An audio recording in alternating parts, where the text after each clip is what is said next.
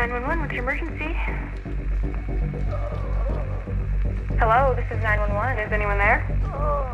Hello, I can hear you. Can you speak? If there's any way you can speak.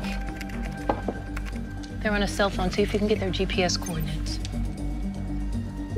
We're trying to get your location now. Please don't hang up. We're pinging your phone to see if we can get a more exact location.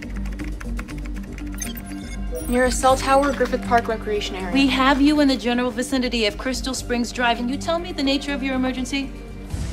You don't have to speak. Just try to touch one of the numbers on your phone, if you can hear me. Okay. Touch a button if the answer is yes. Do you need police? Do you need medical assistance? Are you injured? Truck 118 with rescue. Respond to Griffith Park, Crystal Springs Drive, unknown individual in need of medical aid, unknown injury. 118 en route. Do you have a more specific location? Copy, 118. Working on it.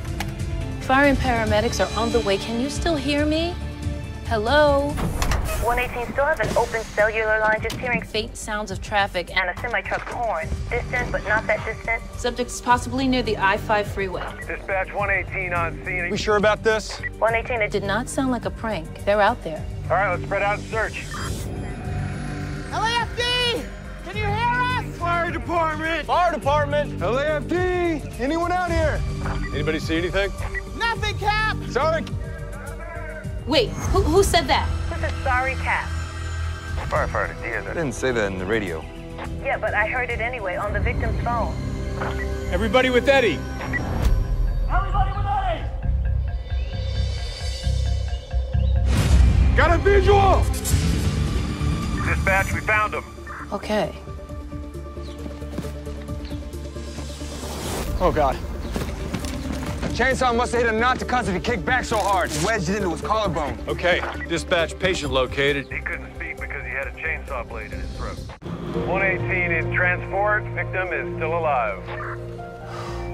Hallelujah. There's no shame in asking for help. Better than letting someone die on your watch. It was humiliating. She just walked over, plugged herself into my call, and took it over.